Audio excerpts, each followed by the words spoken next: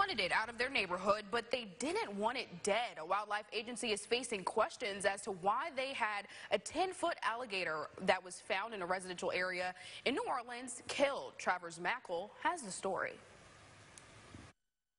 The gator was spotted just after 9 a.m. and caught the attention of many in Lakeview. I just was taking a walk and I run into a huge alligator and a mama duck trying to walk her babies back to City Park. NOPD officers called the State Department of Wildlife and Fisheries, who in turn called a trapper.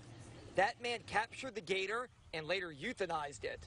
That decision sparked a firestorm on social media. I chaired the Senate Natural Resource Committee, which has oversight over wildlife and fisheries. And caught the attention of former state senator Norby Chabert. It seemed to me like it was just hanging out on the side of the road. If I'm wrong there, then I'm wrong. But it doesn't seem to me like the gator was posing any threat. In particular, a gator that's 10 foot long. That boy's been around for a long, long time.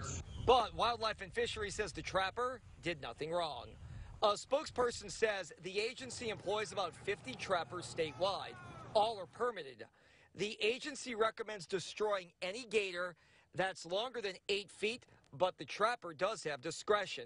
In this case, LDWF says no one violated any laws or policies by euthanizing the gator, and a 10-footer shouldn't be relocated.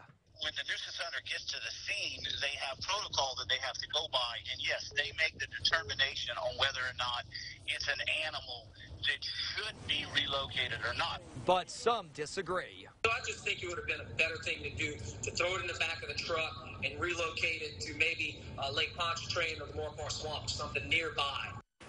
Poor alligator.